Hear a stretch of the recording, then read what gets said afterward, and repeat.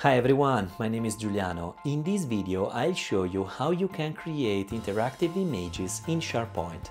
I'll show you how you can add layers and add tooltip, link or embed YouTube video when you navigate over a specific zone of the image. Okay, let's move forward and I'll show you every step. Here I am on my PC and I have this SharePoint team site in the browser open. I'm creating this new modern page product roadmap. My team is working on a new product and I want to create in the body of this image a nice interactive image. As probably you already know, it's not possible out of the box realize an interactive image on SharePoint. In order to reach this goal, I will install two apps coming from the SharePoint store. At least a SharePoint admin is required to install and set up this solution. If you don't know how to do that, you can ask to your admin in your organization. Now I will click in the top right corner on the wheel icon here. Then I will click on Add an app. Finally, I can jump on the SharePoint store and I have to search these two apps in order to have the solution up and running.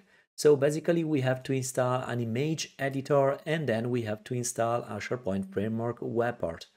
Okay, let's search for the image editor and this app is called Image Maps. This is the app that show up image apps. As I say, this is a powerful image editor. Let's click on it. And then you can follow every step by clicking on the button Add it. I already performed this step. Now we have to install the second app, which is a SharePoint framework web part. You can search for image map. If I jump in the second page, I have available this second app called Image Map without S.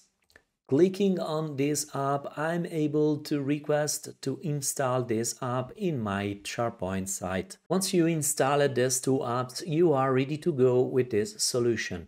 Let me jump now in the site contents of my SharePoint site. Along with these two apps, there is a new picture library that show up called Image Map Background. This is the data source of the image editor.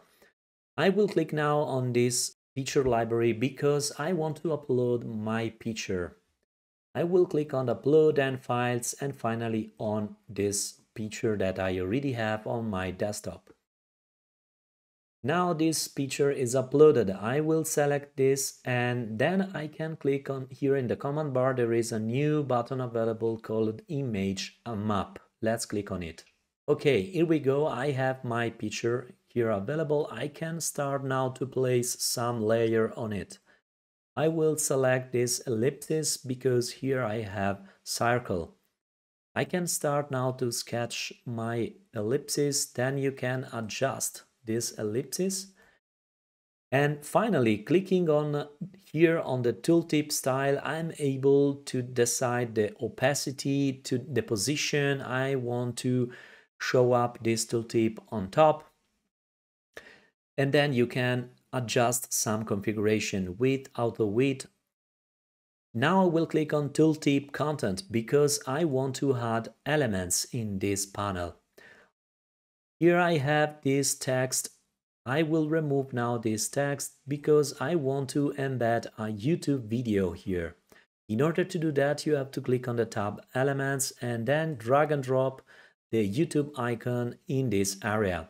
Now I will paste a YouTube video that I already have here. Here we go, all good. Now I can close this panel and here we go. We have now this YouTube video embedded in the tooltip panel. Okay, now I want to reuse this layer. I can click on this ellipsis and then here on layer I can duplicate this one. And then I can just drag and drop this ellipsis layer on the second circle. I can do the same for all other. Here we go. Now I want to set a different content here. Okay, now I will click on tooltip content and then I will delete this YouTube video because I want to add a button now. Okay, clicking on the button, I'm able to adjust the text. and I can just add a link. Here we go. And also this panel looks okay.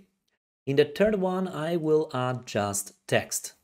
So I will remove this one, I will create a new area, and then I will drag and drop just text here. Clicking on lorem ipsum.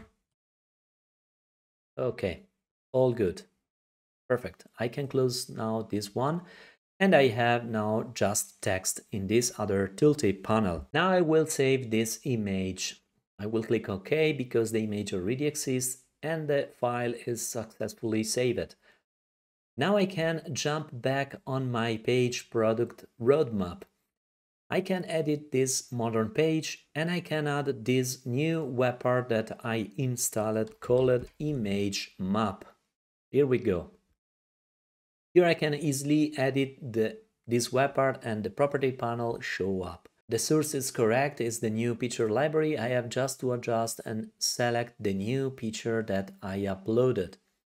So now I can just republish this page. And here we go. Now this interactive image is here loaded. I can go over the first circle and we have this YouTube video embedded. Hi there. Welcome to Microsoft Teams, a collaboration app that helps your team stay organized. Then I can go over the second one. I have this button with this link, more info. This opened the link that I added. Going back. And finally, on the third one, I have just text. Now my product roadmap looks gorgeous. On the website of the company that has created this solution, you can check several licensing options by clicking on the pricing link. Alright, that was a quick tutorial how you can create interactive images in SharePoint. If you enjoyed the video, please give a thumbs up and subscribe to my channel to stay updated with my next videos. If you want to see me cover any other topics in the future, put a comment down below, I read them all, and this is also how I build my to-do list for my next videos. I hope to see you next time. Bye!